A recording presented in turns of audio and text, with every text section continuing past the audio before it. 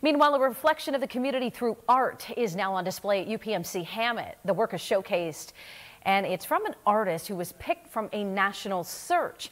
The artwork is called Bouquet of Kisses. It is by Won Ju Lim, a Korean-American artist selected from more than 150 entries. The work is up inside the new patient tower on the first-floor hallway inside Hamot in downtown Erie.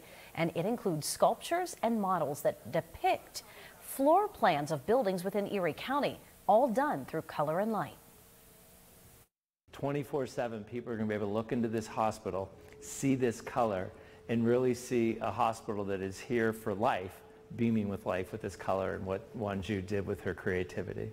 We still, maybe are not done yet because we're working on the effect of the interior of the sculpture so that the shadows are right.